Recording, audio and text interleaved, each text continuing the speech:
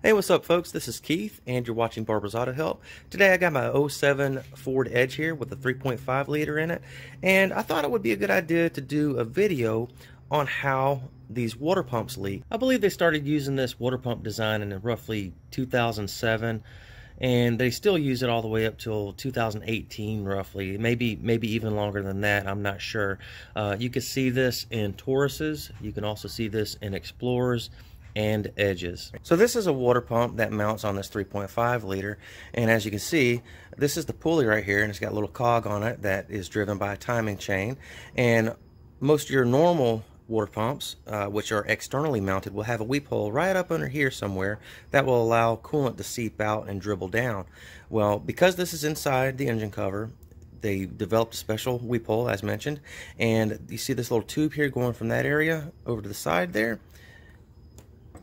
That's your weep channel, and if you look on the inside here, that channel has a little slit right here that allows that coolant that weeps through the weep hole to then be channeled into another chamber right there. That's the corresponding chamber on the back side where that water pump mounts, and it does have some soot and stuff up in there that I got to clean out, but it goes inside that channel, and then there's a tube right back there that you can't really see that goes to the side of the block. And that's where it weeps out. You see your alternator right there? It weeps out just behind the alternator. Now that channel exits out the side of the block, and I'm not sure if you can see that or not, but it's kind of a circular, it looks like a freeze plug right there, but then it has a little opening at the top of it. That's the weep hole that allows the coolant to come outside of the engine. And like I said, it leaks right behind the alternator there. A lot of folks mistake this for a leaking freeze plug, and then they remove the alternator, and then they try to remove that freeze plug only to find out that nobody has that freeze plug anywhere. And sometimes people mistake it for a cracked head or a cracked block or a blown head gasket. And that's just not so in the majority of the cases. That's very rare. So it's a leaking water pump, and it throws a lot of people off. So that's where it leaks at. And here's an example on another vehicle that I'd worked on recently.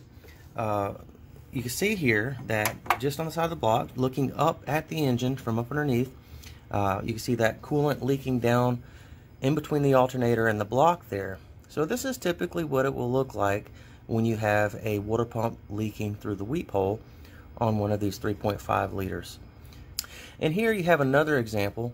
This is on my engine here. My water pump went out catastrophically. The bearings failed inside, and the pulley's just flopping around there. So instead of the coolant weeping through the weep hole, which it was for a very long time, there are some snail trails on the side of my engine there. It went out catastrophically, and all that coolant came out through that shaft there, and it got into my engine oil. So here I am. I'm going to be replacing my water pump and my timing chain, and hoping that the engine isn't totally ruined. There was some metal in it, but I'm gonna chance it and see what happens. So guys, I hope you enjoyed this video. If it helped you, please like and subscribe. Also, if you have any questions, please comment down below there. I'll be happy to answer you as soon as I can. Please see the description of this video for more very important information that you need to know before you apply this knowledge or attempt to perform any repair described in this video. I have more very important information down there that you need to know, and a nice little disclaimer. Also guys, I'll have some links to videos showing how I diagnosed this. I'll also have links to videos showing how I'm repairing this as they become available. So please check out the description for that information. And thanks again. I appreciate it, guys.